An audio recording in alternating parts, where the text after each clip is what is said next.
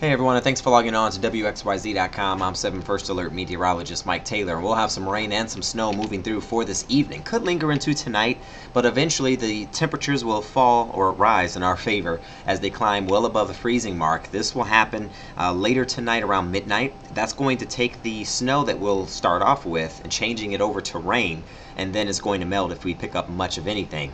After that, going into your Tuesday morning, what's left of the rain should taper off. Clouds will even decrease a little bit, might even pick up some peaks of sun.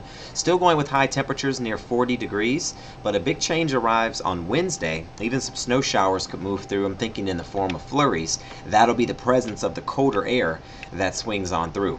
So we'll see some lows for tonight that are going to go down into the 30s, but it's a weird setup. So just looking at your Tuesday here, the high temp will be around 40 degrees. That will occur earlier in the day. We could even have a few showers lingering around, but after that, we'll see temperatures truly begin to drop as we go towards your Tuesday night. Wednesday, it will be a colder day. We'll have a hard time getting out of the 20s. In fact, we're only going with highs in the low 30s on Wednesday. Let me show you the 7-day forecast now.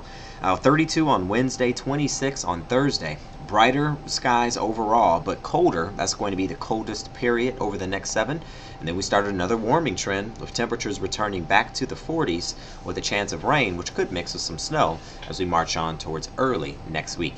Hey, thanks for joining us here at WXYZ.com to get your forecast information. Next planned update will be by Kevin for your Tuesday morning.